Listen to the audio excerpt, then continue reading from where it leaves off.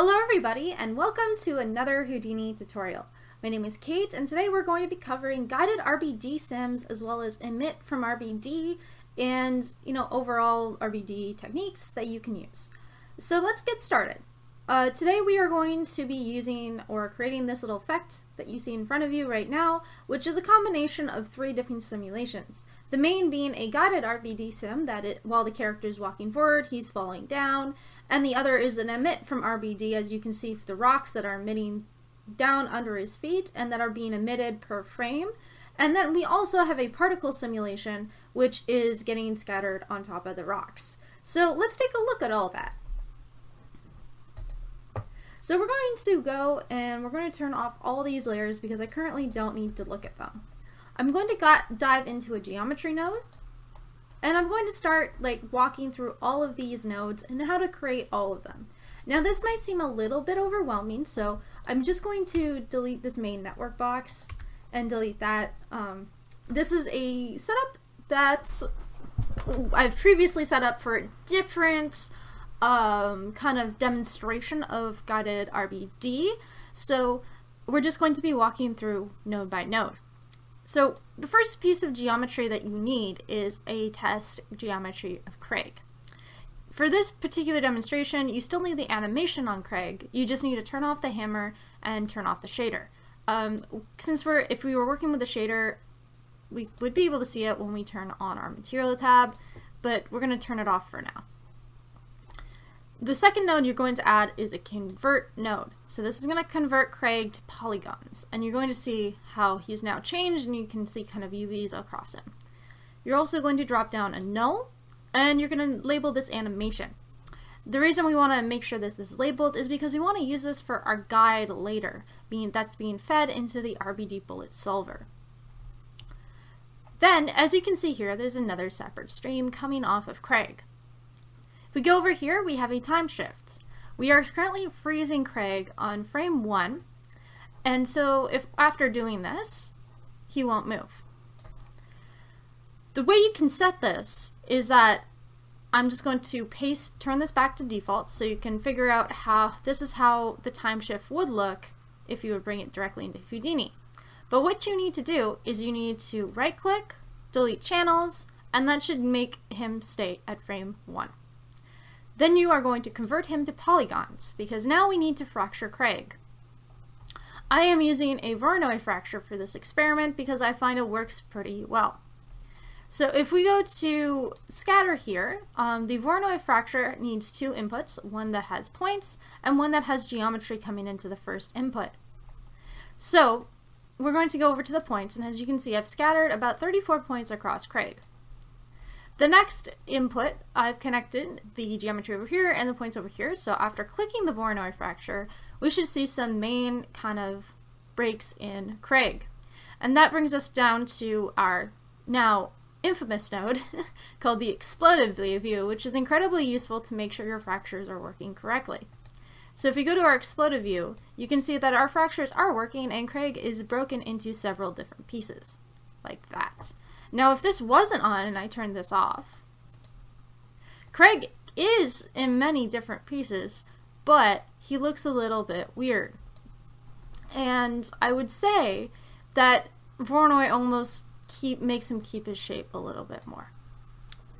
So we're going to go down to our Rbd Bullet Solver. And this is the fun bit, so now you get to add this into your scene. So I'm going to click this here, and Houdini is going to load. Now, it's okay if you see these error messages error out. I've noticed this happen. I'm not sure what is directly causing it. I have seen the error message, and it could be because we're missing that third input, because we're not using an Rbd material fracture. So it will still work, don't mind it. So as you can see here, I've plugged in Voronoi into the first input and the constraint from Voronoi into the second. And we are going to do something. I'm going to go to the main solver tab so you can see where we kind of got started with this. So you can see that it's starting on frame 1, solver, and everything on this bullet object tab is all normal. scrolling down, we've kind of increased the density of Craig to 2000, reduced the bounce, and upped the friction. Then on the collisions tab, we use collisions turned on because we would like that to happen. And I've also made sure it sees on animated static objects. And we haven't really played around with the collisions too much. For the ground, we've turned on the ground plane, so we can have that ground plane appear. If the ground plane is off, your scene will look like this. The ground plane on, and this is what height field kind of looks like, because you do need to plug in your height field. We're going to go to the Fun tab, and the Fun tab is called Guided Simulations.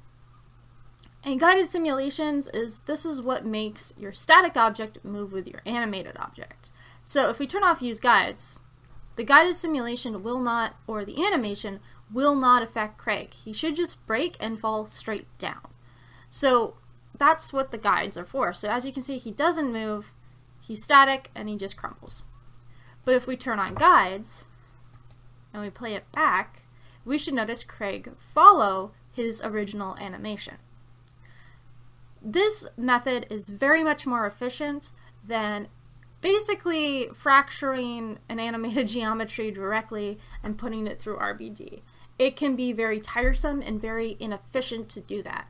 So as you can see, he's now walking forward. So over here, we have a few different settings, velocity and blend.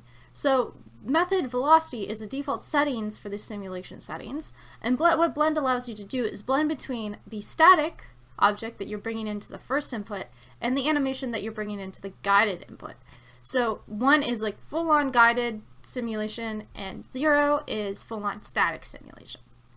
Down here on the guide release thresholds, these are the things that allow for the guided simulation to allow your simulation to start fracturing. So by playing with these different settings, it will cause the fractures to happen at different times or happen differently. So you can play with all these different ones if you feel like it. And if you're feeling very creative, you can dive inside and add forces here. So that's pretty much it, and the next step of this is just to cache it out. So playing this back, we have Craig walking forward and collapsing.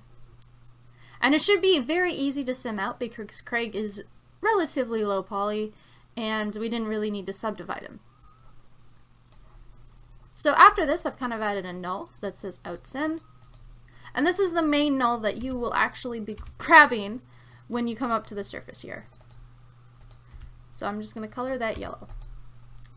Now there's two things you want to do with now your animated pieces. One of them is create the particles, and now we also have to create that secondary Rbd sim and our collision objects that we need in those simulations.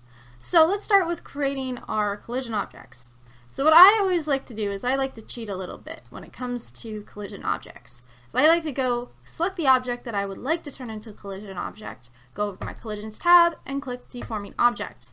This will bring me up to the surface level of my nodes, and then I can select the node I want and click Enter. This will allow Houdini to think itself out and create a new collision object right there. So that's kind of how I do it, and that's how I created the nodes down here. So I'm going to click Control Z and get rid of this because I no longer need it. So if you do that step after you create a popnet, you're going to have a better time. So because as soon as you create your collision source, or it should automatically also place a collision object inside your popnet if you have it there. And it should appear like that right here. So let's take a look at our collision source. So for our collision source, we have our voxel size at 0.01, and we're not filling the interior, but we're just doing that, and those are our settings. Everything else is good. We've then saved him out in our file cache, and then everything else is normal. So let's focus on the second kind of node path. So if you jump over here, there's this handy dandy delete node. And you're noticing that it's deleting everything but really the inside pieces. So it's taking the group outside, generated from our pieces, and it's deleting that selected one. So we're just keeping the inside faces of Craig. Then we are scattering color across these pieces because we want to vary our emitter for our particles, and that color should be picked up fairly easily. So you can play with these settings as much as you want. The next thing you're going to do is add a scatter. And what the scatter is going to do, it's going to scatter points across Craig, like that. And it's going to base the density attribute off CD. The next thing you're going to do is add a popnet. In this popnet is where your particles are generated. So if you go to the simulation tab, we are starting this on frame 1, and we dive inside, and we have our collision objects on this side and a ground plane, which I'll get to shortly. But we're going to focus on the source first input. So if you go to the source tab, you can see that I'm using emission type points and geometry source first input. If we go to the birth tab, I have kept the life expectancy settings. I have cranked up the constant birth rate, and basically for these two tabs, I am on my impulse activation, I'm going at $F before frame 70, so this activation will stay on, but after frame 70 it should turn off. So I'm just going to play back the simulation so you should get the idea. But what I've also done is I've copied relative references into the constant activation channel. So I'll show you how I did that after this cooks back. It should be a few seconds. So there you go. There's our particles emitting up until frame 70 and then turning off. And you can see that happen here. So I've copied relative references into this channel, and I can do that by right click, copy parameter, and then go to constant activation, right click, paste relative references. Down here I've added a pop wind. So I've played with the amplitude and swirl size, and what this is going to do is going to help the particles fall and make it look less uniform and take away any spacing that makes it look weird. On the solver, I haven't changed anything. It is completely normal. Pop object, the only thing I've really played with is the physical properties. So I've turned off the bounce and bounce forward, and the friction is also at 0, but this is just going to help the particles stay still when they hit the ground. I've also added a gravity node down here, and this is just going to add some constant forces on our particles falling. Over here is our guided sim, which is our collision objects for our character. I've made sure all of these settings are turned on because I want the transformations to move with the particle. I'm making sure I have my volume sampling on and my by size. On the physical tab, I have not changed much, but if you're finding that the particles bounce off of the character too much, you can turn down the bounce and bounce forward. Now for the ground plane. One way to add a ground plane once you're in a pop network is to go up to your collisions tab and go ground plane. And this should add a new ground plane into your scene, and it should appear on the surface level. I'm going to delete that because we already have one in the scene, but that's how you do it. And that's pretty much the basics of setting up this particle simulation. When you're at the rendering stage for this, I would also recommend you create something called p-scale on the particles, so when it's render time, you don't have massive particles rendering. Now we have something called attribute delete, and we're deleting every attribute that we don't need. So I'm getting rid of everything but velocity and just that. Then I'm adding a delete where I am deleting, I'm going to hide all my other objects. I'm going to delete everything but my stream source inputs, lean on selected, and points. So now we can actually see the playback of our particles, and we won't see our collision objects. Then I have cached this out into a particle net, like that. Then I have out particles here, and this is the null that you're going to grab when you go to render. So I'm going to color that yellow.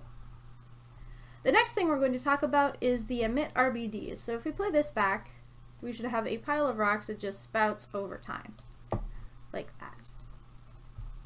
So up here, there are two inputs that you're going to want to start with. One is a grid. So you're going to want to drop down a grid, and you're going to want to give it about the same rows and columns each side. So I've chosen 1, 2, 3, or 123. Then I've given it a color of black. So we're going to color that black. Then we're going to jump over here to our object merge, and what we're going to do is we're going to grab the sim over here because we need that as a different transmitter of color. So we're taking our character that's fallen down and we are going to be transferring the color from it onto our grid. So we have color here, and we've added this red color to our character. We've then added a solver down here, and if we play back the solver, something cool should happen. So you can see that these little areas are now red. And if we dive inside, we see that we've had something from the previous frame, we are grabbing from input 2, and we have an attribute transfer down here. We are transferring a distance threshold of 0.01. If we go to the attributes, we're just taking all of the attributes, specifically the color, and transferring it onto the ground plane. I'm just going to delete that. So now we have our scatter. And what we're going to do is scatter points into the red areas of the grid. And we have a density attribute of CD and a total force count of 10. Then we have a attribute randomize of p-scale and min and max value. Then we have something called an attribute wrangle at orient at rand at pt_num, which is essentially saying orientation is equal to random point number. Then we have a copy to points, and as you can see here, is copying a bunch of things to points. Above it, we have a sphere. So this sphere has a uniform radius of 0.2, radius of 0.5, 0.5, 0.5, and we have a mountain that's making it into this kind of rocky shape. And you can play with this as much as you like until you get it right, like this. And then you're going to plug it into your copied points. And it should inherit the color of the points, but we don't want that very much. So what we're going to do is just put down another attribute delete and delete the color. We're also going to do that the same. We're going to do that with our collision object as well. Over here you might see another attribute delete. So what you're going to do is up here where you had your character coming in with color like this, you're going to just quickly slide down and attribute delete beneath it to delete the color off of it, because we want to pump that into our Rbd solver down here. Now back over to this side. Over here we have a switch. I've decided that I don't want the rocks to emit past frame 83. So after frame 83, this switch will switch back over to 1, which will activate this null, which is nothing. Now back to our Rbd solver. This Rbd solver is fairly fun. Now if we go to our solver tab, we can see that this is starting at frame 1. I would even adjust it more so we can have these start later after it's fully started moving. But that's just me. I've upped the sub-steps to 23. I've gone to bullet object and I've turned on Emit Rbds, so we emit something per frame. Scrolling down, I've turned off collision padding and I've upped the density and the bounce just a little bit and the friction. I've then gone to the collision tab and I've gone to initial object type, create deforming static objects. Then I've cranked up the bounce as well. Then at the ground plane, I've turned on ground plane and turned down the bounce. And that was pretty much it for this particular one, and then I saved it out. So after saving it out, you can see these just scatter everywhere. And you might be wondering why they're still moving. It's because if we were to turn on our main sim and take a look at this, and I'm going to show all objects, you can see that these are getting pushed around by the other pieces that are flying downwards.